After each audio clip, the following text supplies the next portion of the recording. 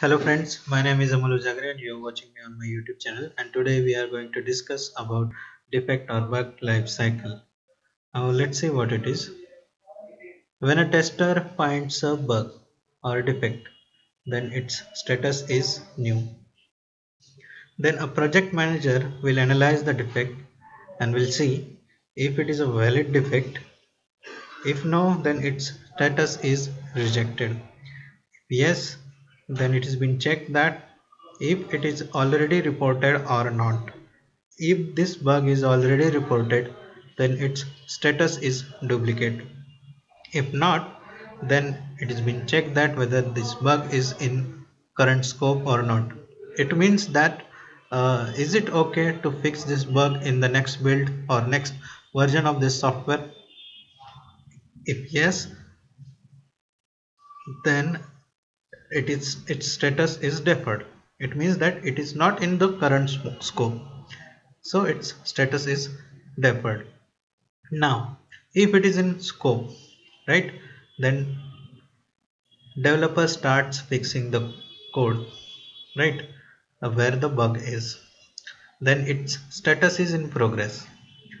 When the code is fixed, that is bug is fixed, its status is fixed, the bug status is fixed. Then now it is given to the tester and tester retest the code, right. If the test is passed, then the status of that bug is closed, and if not, then the status is reopen. Now again it is reassigned to the developer and it starts fixing the code and the cycle continues. Now let's see what is retesting, right. Actually this is a question asked in an interview. When you are being asked about the bug life cycle, then what is the difference between retesting and regression testing? So retesting is done to ensure that the fixed bug is working fine or not, whereas regression testing is when a bug is fixed, it should not affect the other functionalities of the software. That is to ensure that whether the fixed bug has made any side effect or not. Regression testing is done. So then the next interview question is, if suppose the same bug comes once again, then where do you maintain it? Do you write it in the same Excel sheet or you maintain another Excel sheet? So this is quite tricky interview question, because recently we have seen, just look at the bottom of this bug life cycle.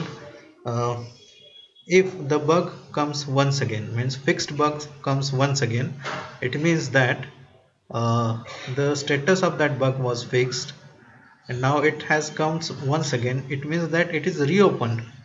So no need to maintain it in the another Excel sheet, just change the status of that bug to reopen, that's it. So this was all about the bug life cycle, bug or defect life cycle. If you have any more queries, please post it on my forum, that is forums.scriptinglogic.com. And if you like this video, please subscribe to my channel on YouTube, that is youtube.com/amol, and you can also like my Facebook page, that is facebook.com/scriptinglogic. Thank you very much.